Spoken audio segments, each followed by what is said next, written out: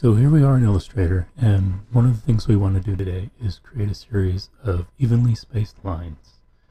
And there are multiple ways to do this, and one method that I know of is more appropriate if you know a set distance between each line. And the second method is more appropriate if you know the overall distance of the series of lines that you're trying to make. So I'll show you both.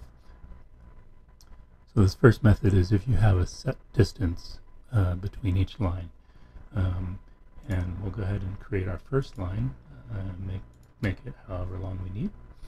Then I'll go back to my toolbar and I'll select the direct selection tool. And then I'll hold my Alt key down until my cursor changes into an additive cursor, meaning it's going to copy whatever I select. And I'll click on the line and I'll begin dragging it. And I'll drag it 1 unit away from my original. And that's my set distance. I wanted 1 unit between each line in the series. So now I'll go ahead and hold the Control key down and hit D, and that will replicate that action as many times as I need, and each time it's going to be 1 unit away from the previous line. So once I'm done, all the lines are equidistant from each other. The second method now is if I know the entire length of the series of lines that I'm trying to make, and I don't necessarily know how far apart each line needs to be.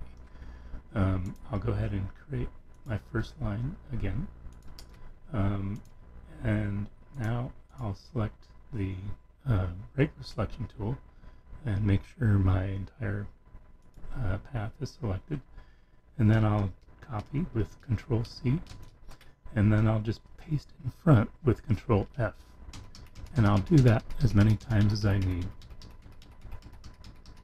and they'll all just kind of pile on top of each other. Now I'll select just the topmost line, and I'll drag it to wherever I need. Let's say I want my row of lines to be this long.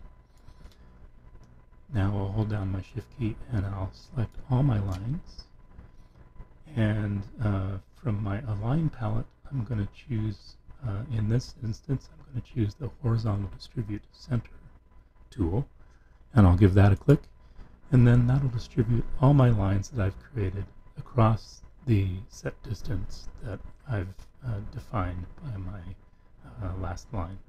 So now you'll notice that they are not exactly 1 unit apart. They are actually distributed across the entire distance that I've defined.